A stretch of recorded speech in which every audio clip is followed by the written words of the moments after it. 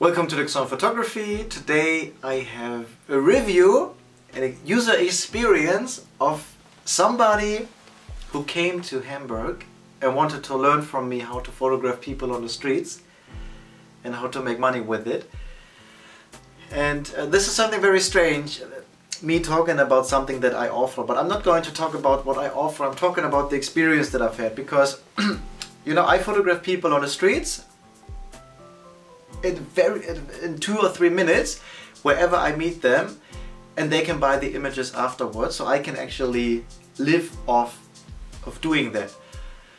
And I've created a video course where people can learn how they can do that too. And I try to put everything in that course that I can give, so people will actually do it and go out into the action. Now I know that sometimes you need some help to start the rolling process, and because of that I've decided to give workshops where you come and meet me in person, and we together go out on the streets, photograph people on the streets, so you get the experience it actually works. You get the experience I can do that. You get the experience they said yes. And then after that you have that positive experience, that's an anchor point, and whenever you are then out alone, you can think about that emotionally, that positive experience that it worked, and then do it alone. But without that experience, once that it worked, you might just walk around town without talking to anybody. So that's the introduction. Then I made a video about it last month, and then I received an email of somebody telling me he'd love to learn from me. He's seen the course and he tried it already on the streets, and he wanted to get deeper into it.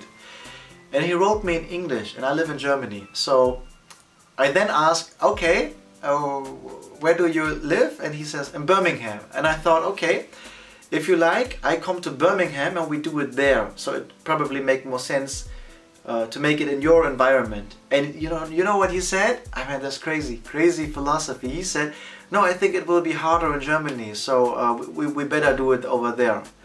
If I can do it in Germany, it will probably be easy in England, because he's English. And I think, man, what a crazy philosophy. We live in a world of comfort. Everything is easy. Everybody complains about small stuff. Traffic. Everybody is complaining very easily. And there's this guy who says, no, if I have the choice between easy and hard, let's choose the hard way, because I learn more, I become more. And then just some days ago on Saturday we met. It's the end of January, it was raining, the day before that it was snowing, it was below 0 degrees, and you know, January and February are the most difficult month to photograph people on the streets. Christmas is over, New Year's is over, people are back to work, they don't have much money, they spend it all on Christmas. Reality hits them again. And so I met him in Hamburg. And he was older than me. He had lived in Germany, but I think he said he hadn't spoken German for 9 years or so. So there was, you know, the core of it was to photograph people on the streets, to give joy to others, and to do something good for somebody else. That is the core.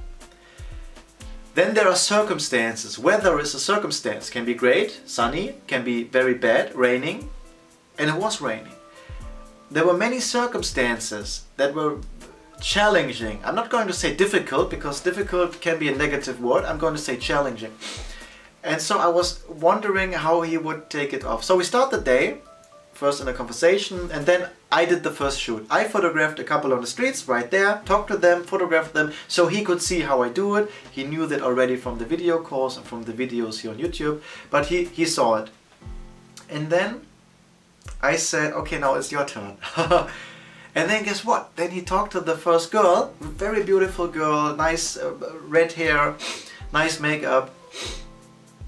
And he photographed her. And man, I think that was such a beautiful thing to see. I mean, he was older than me and the girl was younger than me. So there was an age difference. You could say difficulty or challenge. But they were so connected, and I stood there on the outside seeing this. man, it's such a beautiful thing. And I had my camera with me, so I took it out, took some pictures of him taking the pictures. And then we did another shoot, he did another shoot. And then we just walked around again. And then I said, okay, there are two girls coming towards us. Go to them, photograph them. I think it would be really nice. And he didn't see them, he only then saw them from the back. And then then he looked at me and I could read in his eyes, I haven't seen the girls, I only see them from the back, so I'm not motivated to talk to them because I haven't seen them. And I said, now do it. And then here are some images. He walks up to the girls are on the right, he can't see them, only the black jackets. He goes around them, says hi, here I am, someone from England, a little bit older than you, I have my camera, let's take some images. And then look at these images, man, this was such a beautiful moment, these two girls really having fun, and then the one is putting on her jacket, and you see the joy they have with him on the streets. You see it in the images that I took. These are just snapshots. I was on the side, I didn't say anything, I was just a weird guy standing there watching what's happening, putting out my camera, taking pictures of them. Peter, the person that I was with on the streets, and these two beautiful girls that he talked to. I was standing far away in the beginning, so they didn't know I was there actually.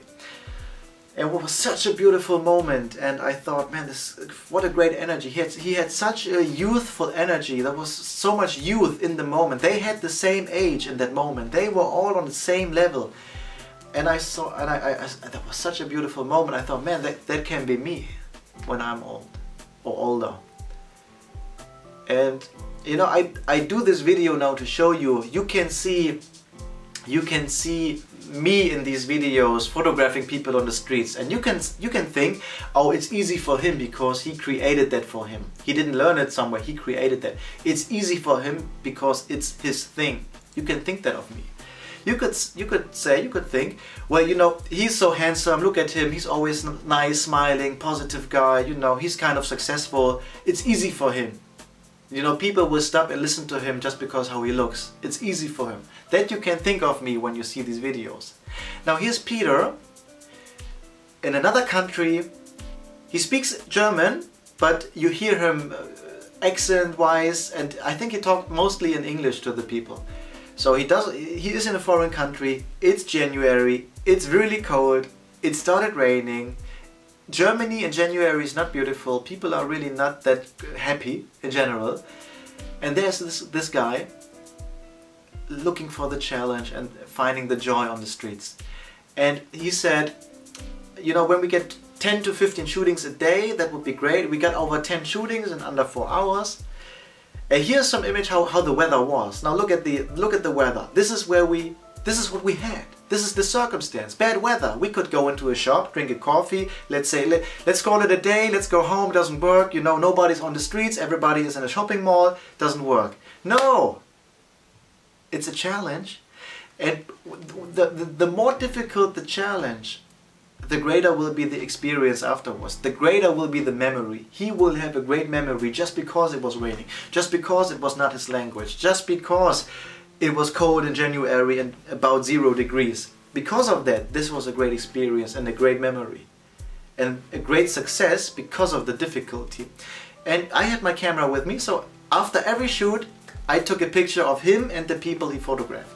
Now look at this. This is a guy that is in his life, that has his own things, and now he says, I'm trying to do something else. Let's take pictures of people on the streets. And this is what comes out of it. Under 4 hours, over 10 shootings. And I'm not here doing this video to promote this kind of workshop. I'm doing this to inspire. You can see me in all these videos and think, you know, of course he can do it. But I can't. And I want to show you now that maybe you can. I mean, January, February is difficult. And even in that difficult time, he managed to get over 10 shootings in under 4 hours. And I didn't do anything. I did not go to the people and talk to them. He did it all by himself. I did not photograph them. He did it all by himself. And look now at how well these young women feel with him by his side. Just look at the facial expression here. Man, it's such a beautiful thing to watch. For me on the outside, it's the first time ever that somebody came with me and he actually photographed people on the street. It's a very special moment. It's a really, really important moment for me. And I cannot even touch it, how important that day was for me. It will have a great impact on the next years to come. Just this one day with that Peter who wrote me, "Hi, I'd like to do that workshop with you. I come to Hamburg, no problem, for one day. No matter the weather, I bring my camera, I will photograph people on the streets. You help me when I have trouble." He made it, oh man, it was such a great time. I don't do this video to promote the course. I do this video so you see somebody else but me doing it in a very different, difficult circumstance. And this is what comes out of it. These are not his images, this is my snapshots from the side.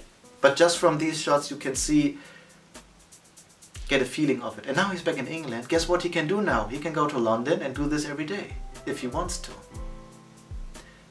And you can do that too. Thank you very much.